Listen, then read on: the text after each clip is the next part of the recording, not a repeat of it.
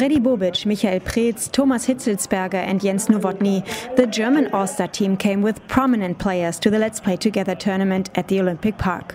However, for the big show, someone else was responsible. The football legends did not play against the Maccabi All-Star team, but played in mixed teams against each other. And they literally did. An easy goal for the team in white jerseys with basically no defense. Michael Preetz with the pass to Gianni Miller, and he scores to the delight of the audience. Right before halftime, the other team could tie the score, but that was it for the first half. Michael Schulz with the conclusion. Ich sag mal so, wenn es 5 Grad weniger wäre. 5 degrees less would have been nice. Apart from that, the game was fun. I have had enough though. Now the young players can show off their skills. Topfit, sollen die mal ein bisschen spielen jetzt. Apparently they were listening, because in the second half, Gianni Miller advanced to the match winner. 1 goal was already on his account, 3 more should follow.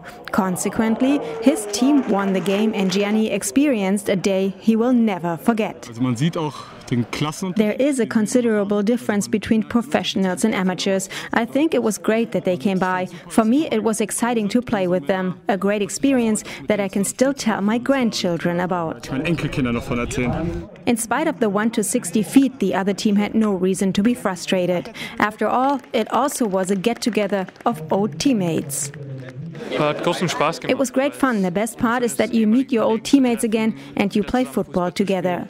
On a sunny day like this, it could not have been better. At the following reception in front of the clubhouse of the Olympic Park, the old hands could show what they can do best: to storm the buffet.